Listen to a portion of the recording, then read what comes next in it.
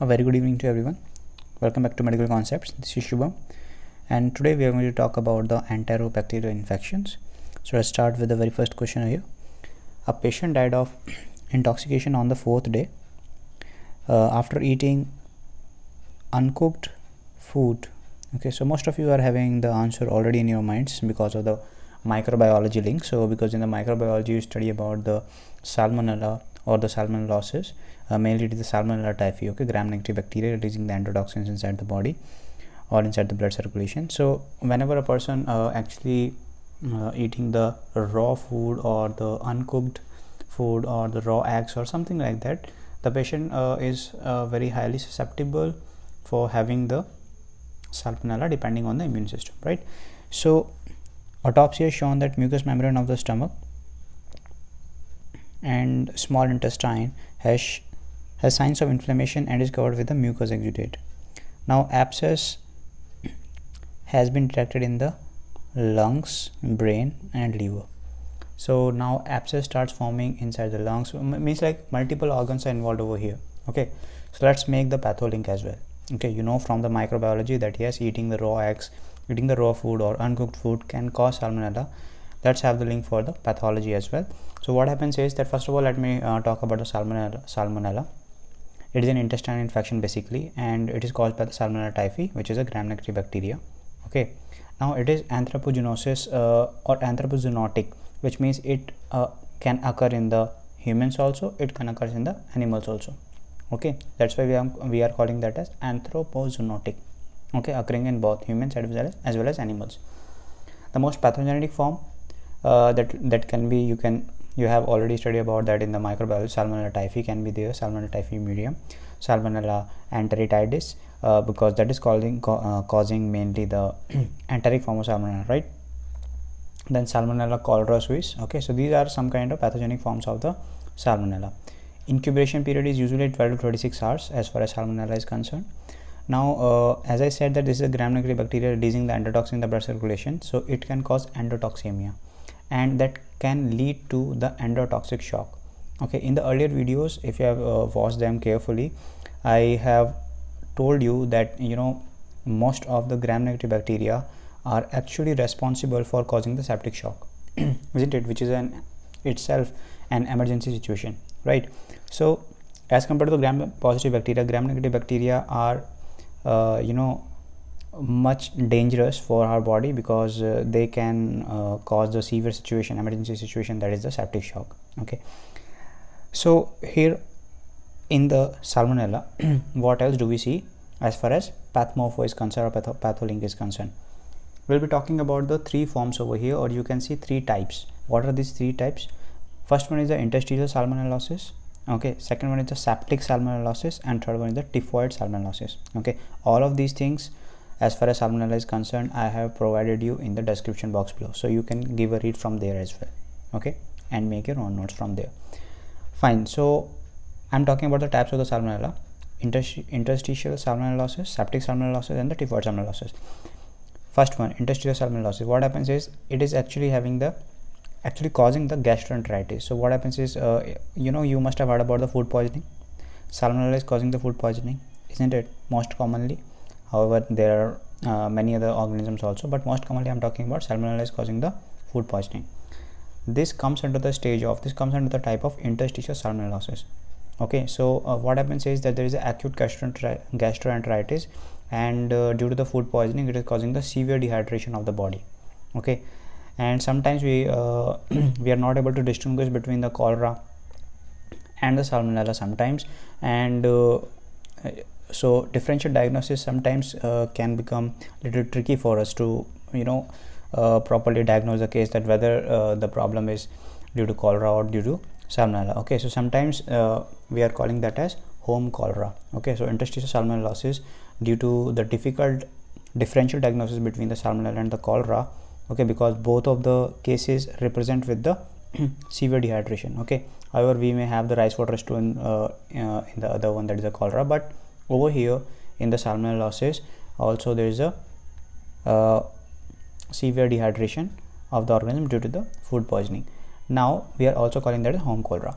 Second thing, septic Salmonellosis, second type. In the septic one, as the name suggests, septic, which like some kind of bacteria is involving some sepsis. Okay, bacteria is involving in other stage also, but the sepsis thing is over here. So septicemic disease, it is involving many other organs. It is not involving only the intestine, but it is involving other kind of organs. And you know, metastatic multiple abscess can be present in the multiple organs. For example, it can involve the lungs, it can involve the liver, bones, kidneys, brain. Okay, so these kind of things can be involved as far as septic salmonellosis is concerned. So multiple abscess formation can be seen in the multiple organs. That's what I want to say in the septic salmonellosis. Okay, and the third one and the last one is the typhoid salmonellosis. That is for the that actually resembles the typhoid fever. Okay, so I told you first one, that was interstitial salmonellosis, that was resembling the cholera, so we were calling that as home cholera. Third one, I'm telling you that it is resembling the typhoid, so I'm calling that as typhoid salmonellosis. Okay, but in our question what they are saying, multiple abscess have been detected in the lungs, brain and the liver. So abscess involving 3 organs, multiple organs are involving as far as abscess is concerned. Which stage I'm talking about? I'm talking about the septic salmonellosis, isn't it? So answer here will be now much easier for you to recognize. That will be the B option over here, that is the salmonellosis septic form. Okay, I want you to go through the explanation again while going back to the video, and at the same time while listening to the explanation, read the notes in the description box below, so that you are having a clear cut view about the salmonella types. Okay, because types are important as far as this patholink is concerned over here.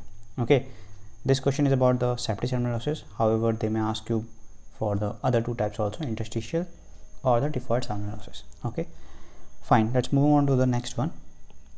Question number 192. Numerous oval ulcers located along the distal part of the small intestine were detected during the autopsy of a man. Okay, however before talking about this question, let me talk about the image which I have actually inserted for you guys to understand about the salmonellosis much clearly. This is about the salmonellosis septic form, okay, which we discussed about. Okay, septic form of salmonellosis.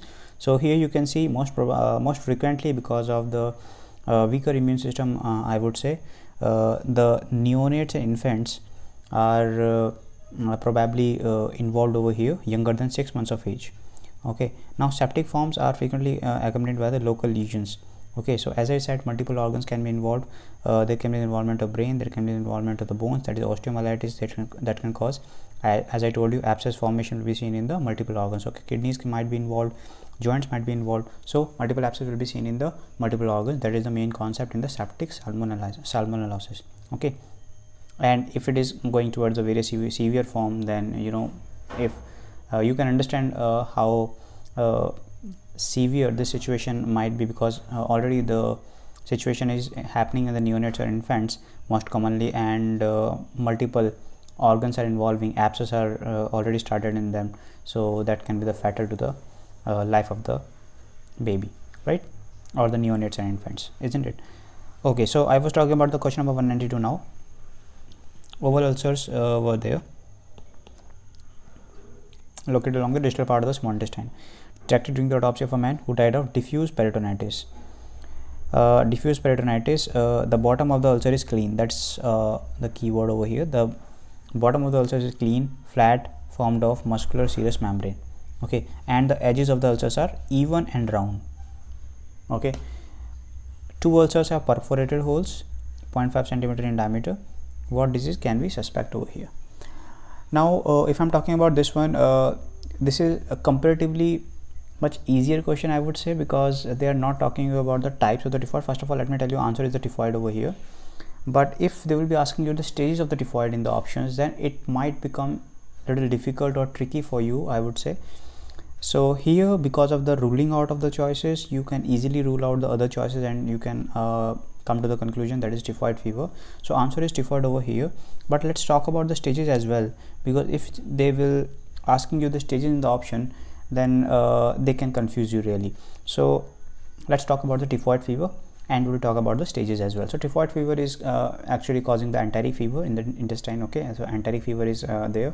In the pathophysiology, you must have studied about the typhoid fever, that it is causing the stepladder pattern fever, which means that on the first day if there was high fever, on the second day there will be the no fever, and the person feels that the fever is gone. Okay, but on the third day the fever comes back. Okay, so this cycle actually repeats. So stepladder pattern fever will be seen. So this kind of pattern might be seen on the graph. Okay, that is called a stepladder pattern fever. Okay, stepladder pattern fever, stepladder fever I'm writing over here.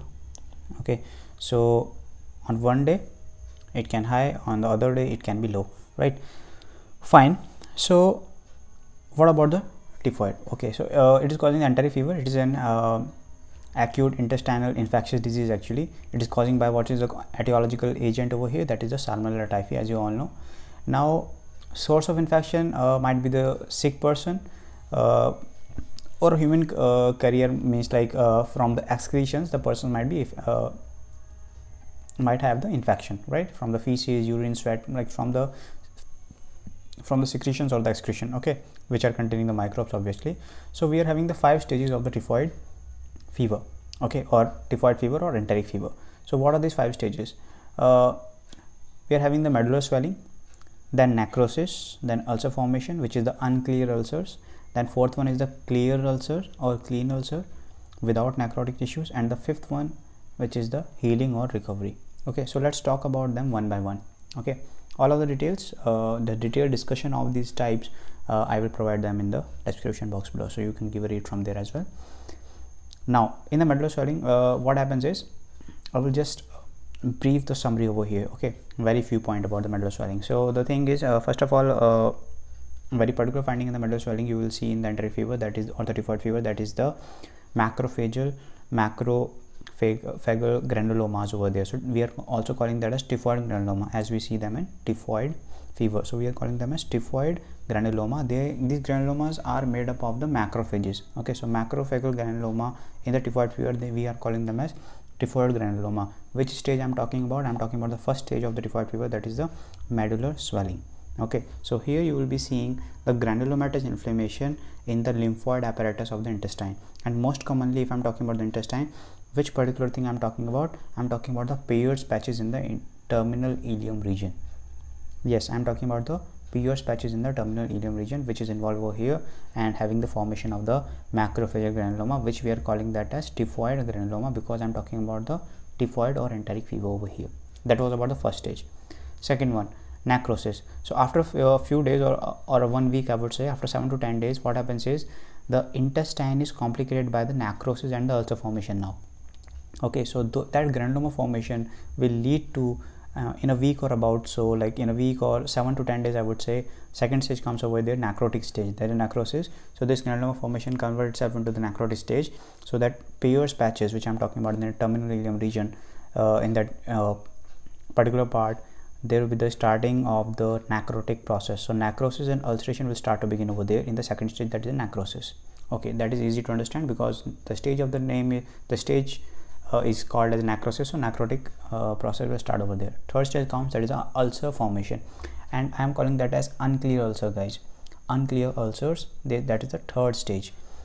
Now what happens is, in the second week, necrosis I told you 7 to 10 days, second stage. The third stage, what happens is, in the second week, what happens, the mucosa over the swollen lymphoid tissue, okay, remember the Peyer's patches, okay, in that area over the swollen lymphoid tissue, the mucosa over it is having the oval ulcers formation. Okay, with the long axis, they will start to form the oval ulcers. Okay, and sometimes in the colon also, the ulcers are small and the punctate. Okay, they will be smaller, and the lymphoid follicles will be there having the ulcer formation over there. Along with that, they will be having the irregular shape. That's why we are calling this stage ulcer formation unclear ulcers, because they are having the irregular shape. That's why we are calling that as unclear ulcers formation. Okay, now next stage comes. In the next stage, we are having the clean ulcer formation. So in the third one, there was an unclear ulcer, undefined edges, irregular shape, irregular formation. In the fourth one, clear ulcer, now there is no necrosis because our tissue is actually going towards the healing process. Okay, so now clean ulcer is having a regular shape, and that's how you recognize, then it is not having the necrotic tissue. Okay, in this stage the perforation can develop, however. Okay, if they will be asking you in which stage of typhoid fever the perforation might develop, then your answer will be the clean ulcer stage. And the last stage comes now, that is the healing or the recovery. Okay, now the granuloma will be becoming sclerotic, and necrosis might goes towards a petrification, okay, process. So that was about the 5 stages of the typhoid fever or the enteric fever. Okay, I recommend you to go through the explanation part again, and at the same time go through the description box as well, so that you are having a clear cut view about the types of the typhoid fever or the enteric fever in your mind. Okay, because at the same time this is the very important topic. Salmonella, Shigella, typhoid, they ask you more often nowadays, right? Fine. So here is the image which you can correlate over here. So I'm talking about the particular stage over here, that is the ulcer formation. However, in this question, if you will ask me which type I'm talking about, if I'm talking about the 5 types of the typhoid ulcer, however, this question became easy for you guys to rule out other choices if you know that ulcer formation is a part of the typhoid fever. The thing is, which stage, if they will ask you, then what will be your answer over here? As I said, the bottom of the ulcer is clean, so your answer will be the clean ulcer stage, isn't it? So answer is very, very clear cut in your mind, so it will be the clean ulcer stage. Okay, so that will be the stage of the typhoid fever. Here I am talking about the thing, let's say this is the ileum, terminal ileum. Okay, and I'm talking about the Peyer's patches over here. Okay, now here, which you can appreciate, this one I want to tell you, this one. Okay, this is the ulcer formation which is happening. This is the ulcer formation, and if they are having the irregular shape, we are calling that as unclear ulcer. If they are having smooth edges, regular edges, then we are calling that as clear ulcers. Okay, so here my motto was to show you guys so that you are having a clear perspective in your mind about the ulcers in the small intestine, terminal ileum I'm talking about, mainly the Peyer's patches. Okay, remember about the location as well. So these are the longitudinal ulcers over the Peyer's patches, as I told you, right? So this in the 3rd stage and in the 4th stage we are talking about the ulcer formation. The 3rd stage I told you about the unclear ulcers, and the 4th stage I'm talking about the clear ulcers. Okay, so that is about the clean ulcer stage of the typhoid fever. Let's move on to the next question now. Question number 193. Few ulcers 4 to 5 centimeter in size would threaten the terminal part of the small intestine. This is also the same question, I guess, and they are talking about terminal part of the small intestine. That means they are talking about the Peyer's patches region. Okay, during the autopsy of the 56-year-old man, the edges of the ulcers rise above the surface of the mucous membrane. Okay, walls of the ulcers are covered with a friable grayish yellow masses. Vidal's reaction is positive. Now Vidal's reaction is a test for the Vidal's reaction is a test for the typhoid fever. Okay, you know that very well from the microbiology link. Now the diagnosis of the disease, very clear cut. Again, this is the easier one, because if you don't know the pathology behind the typhoid, even then you can crack the question because of your microbiology knowledge, because they in the last they said that Vidal's reaction is positive, that is seen in the typhoid fever. Okay, so that is done. So comparatively easy question, but the thing is now you know the terminal part of the ileum, Peyer's patches are involved in the typhoid fever. Which stage? 3rd or 4th stage, clean ulcer and clear ulcer. But here the thing is, if you want to crack this question with the perspective of the pathology side, then I would say that edges of the ulcers, they said, rise above the surface of the mucous membrane, isn't it? Edges of the ulcers, they rise above the surface of the mucous membrane. Now this is not the clearest ulcer, they are actually the unclear ulcers. So this is the 3rd stage over here. So here, if you will ask me the stage of this typhoid fever, then I would say that this is the unclear ulcers, and that is the 3rd stage of the typhoid fever. Okay, before that I told you clean ulcer, that was the 4th stage of the typhoid fever. Okay, moving on to the next question now. Question number 194. Death of a 16-year-old patient was caused by diffuse fibrinous purulent peritonitis. Autopsy shown an ulcer in the lower part of the small intestine. Again guys, lower part of the small intestine means, you know that what are the 3 parts of the small intestine. Duodenum is the initial part of the small intestine, then jejunum comes, and then last part is the ileum. Okay, here I would like to link the pathophysiology over here. A very important question comes from the anemia side. So sometimes they ask you the site of absorption. In the duodenum region we are having the absorption of the iron. In the jejunum region we are having the absorption, that is the absorption site for the folic acid or vitamin B9. In the terminal ileum region we are having the absorption site for the vitamin B12, or also called as cobalamin. Okay, please keep that in your mind, because sometimes they ask you this thing from the pathophysiology side. One more thing I would like to tell you about the inflammatory bowel disease. We are having two kind of types, right? Crohn's disease and the ulcerative colitis. Ulcerative colitis is actually happening in the sigmoid colon and the rectum most commonly, but in the terminal ileum I want to tell you most specifically, the most common location of the Crohn's disease is starting from the terminal ileum. The most common site for the Crohn's disease is the terminal ileum. However, it may affect any part of the GIT, from the oral cavity till the rectum. It can involve any kind of thing, even till the anus. It can involve anything, but most common location of the Crohn's disease is terminal ileum. Okay, fine. Listen to this part again so that you are having a clear-cut perspective about that. 194, I am talking about fibrinous purulent peritonitis, ulcer in the lower part of the small intestine, which repeats the form of Peyer's patches, Peyer's plaque with intestinal wall perforation. Okay, now microscopically the picture of the lymphoid tissue is erased, superposed by the proliferative monocytes that form granulomas. Complication of what disease is meant. Okay, now what is the answer? Answer is very clear. You don't need to even look at other options over here. Answer is very clear, that is the typhoid fever. Okay, now the question arises in your mind is which stage are they talking about? Okay, in the last they talked about the proliferative monocytes that form the granulomas. Anywhere they are not talking about the ulcers. Okay, ulcer formation they are not talking about yet. They talked about the proliferative monocytes that form granulomas. If you remember, while I was discussing about the stages of the typhoid fever, I told you in the very first stage of the medullary swelling, I told you about the typhoid granuloma. Remember that I was calling that as macrophageal granulomas. They are saying that proliferative monocytes, right? Proliferative monocytes that form what? That form the granulomas. Monocytes, if they are present in the blood circulation, we are calling them as monocytes. If they comes into the tissues, if they will come into the Peyer's patches, they will be called as macrophage. So can I say them as macrophageal granulomas? Can I say them as typhoid granuloma? That is the case. So typhoid granuloma. Which stage I am talking about? I am talking about, yes, medullary swelling. I am talking about medullary swelling over here. Okay, so that is the answer of the stage. As far as stage is concerned, if they are asking the stage, then this will be the answer, because of the granuloma formation. Okay, moving on to the next question over here.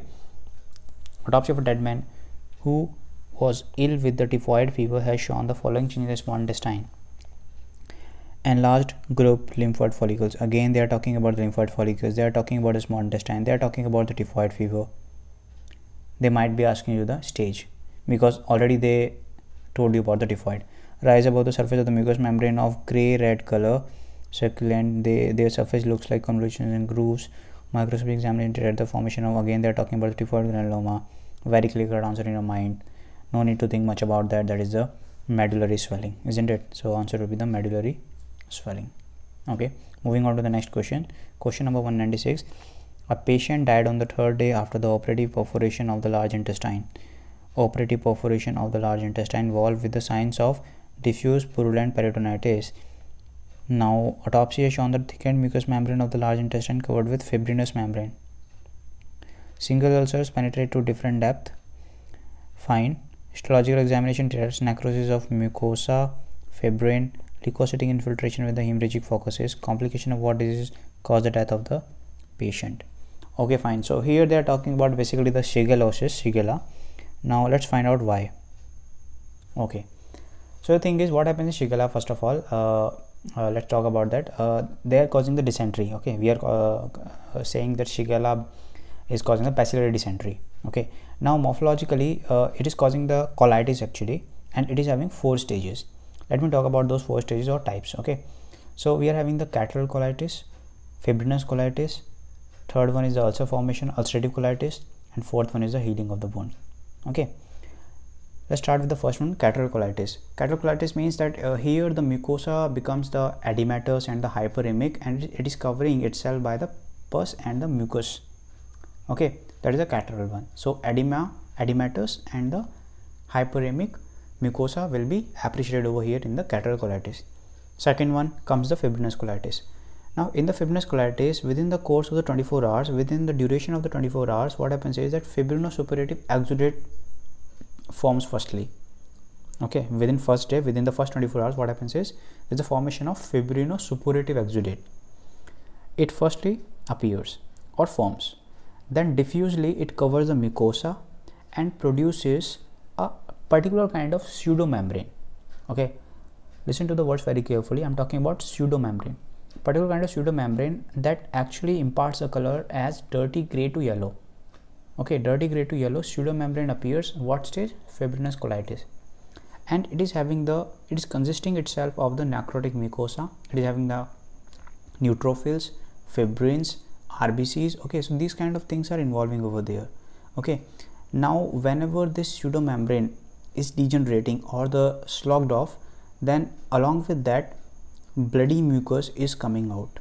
Okay, bloody mucus comprising what? Dysenteric stool of shigellosis. So in short, what I want to tell you, in the fibrinous colitis there is a formation of fibrinosuppurative exudative. It covers the diffusely, it covers the mucosa, produces a pseudomembrane over there which imparts a color as dirty gray to yellow color. And whenever you want to slog off this membrane, this pseudomembrane, there will be the bleeding. Blood tinged mucus will be coming out over here. Okay, that was about the fibrinous colitis. Third one is the ulcer formation, which is the ulcerative colitis, and fourth one is the healing of the wound. Okay, so here the healing actually starts to appear over there. Okay, so epithelial regeneration will start and that healing process will approximately complete in about 2 weeks. So here they were talking about the purulent peritonitis, large intestine covered with a fibrinous membrane, single ulcers penetrate to different depth. The thing they said that in the histological examination or the microscopic examination, they said the necrosis of the mucosa, fibrin, okay, fibrin and leukocytic infiltration with the hemorrhagic focuses. As I said that there is a formation of pseudomembrane, and this pseudomembrane is consisting of what? Necrotic mucosa, neutrophils, fibrin and the erythrocytes. It is having RBCs. That's why whenever you are trying to slog off that pseudomembrane, blood tinged mucus comes out. That's why they are saying hemorrhagic focuses, isn't it? So it is seen in the which stage of Shigella? I'm talking about the fibrinous colitis. So if somebody will ask you which stage of Shigella they are talking about, then they are talking about the fibrinous colitis. All the stages I have mentioned in the description box also. You can read from there as well. Okay, let's move on to the next question over here. Question number 197. Multiple red colors of the irregular form were detected in the sigmoid colon over here. So multiple red ulcers of the irregular form in the sigmoid colon region and the rectum during the autopsy. The mucous membrane between them was covered with a dirty gray membrane. I told you dirty gray membrane, pseudomembrane. Dirty gray membrane is the pseudomembrane. Will be appreciating where? Yes, you are right. You are talking about the right now Shigella or shigellosis. But which stage I want to know? Yes, that is the fibrinous colitis stage. So here your answer will be the Shigella obviously or shigellosis. But the stage again that will be, yes, that will be the fibrinous colitis. Fibrinous colitis. So I want you to remember the stage as well, so that if they want you to, in case if they want you to confuse in between the options while talking about the stages, you actually have some idea. You actually should have some idea about the stages as well. Okay, because sometimes they can confuse you with the options giving about the stages particularly. Let's talk about the question number 198. A 50-year-old man who seriously fell ill was diagnosed shigellosis. Now they themselves told you that the person is having the Shigella diagnosis. Died on the 7th day of the disease. Okay, the person is dead unfortunately. Autopsy has shown a thick wall of the sigmoid colon and the rectum initial parts. Remember, if they are talking about Shigella, most common location that will be the, yes, that will be last part of the colon, I would say. That is the sigmoid colon or the rectum. Okay, if you remember, third stage I told you the ulcer formation over here, that is the ulcerative colitis, and I told you in the discussion that the ulcerative colitis, the most common site of ulcerative colitis is sigmoid colon and the rectum, right? So that is the case over here. So whenever they are talking about Shigella, they will be talking about which stage or which location, sigmoid colon and the rectum. So by using that knowledge also you can actually crack the question that whether they are talking about Shigella or Salmonella or the typhoid. Okay, because in the typhoid I told you what? In the typhoid I told you about the Peyer's patches in the terminal ileum. Okay, and there the Crohn's disease may develop in the terminal ileum, isn't it? Okay, coming back to the question, they are saying fibrous membrane on the mucosa surface, histologically deep necrosis of the mucous membrane, fibrin infiltration of the necrotic masses. What kind of colitis is meant?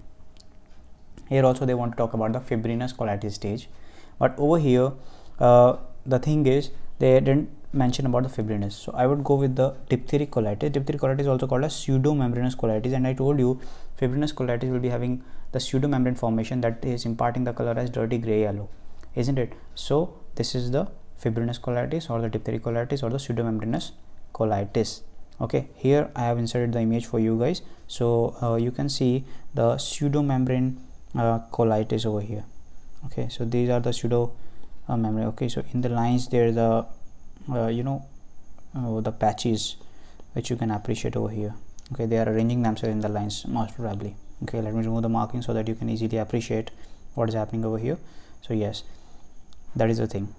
Fine, so that is the pseudomembranous colitis. Okay, however, most common cause of the pseudomembranous colitis is the Clostridium difficile. Do not forget that it's a microbiology link. Okay, so guys, that was about the discussion of the Salmonella, Shigella and the typhoid fever or the enteric fever. Okay, I hope you enjoyed the discussion. If you did, please hit the like button. If you watched the video till here, please hit the like button. It gives me really motivation to make more and more video for you guys. At the same time, if you're having any kind of doubt, you can connect to me via Facebook or Instagram from the given links below in the description box. And if you are enjoying the videos, please give your reviews in the comment section below. So I wish you all the best for the exam. Please keep preparing, keep studying. I will see you in my next video. Till then, take care. Until next time, bye bye.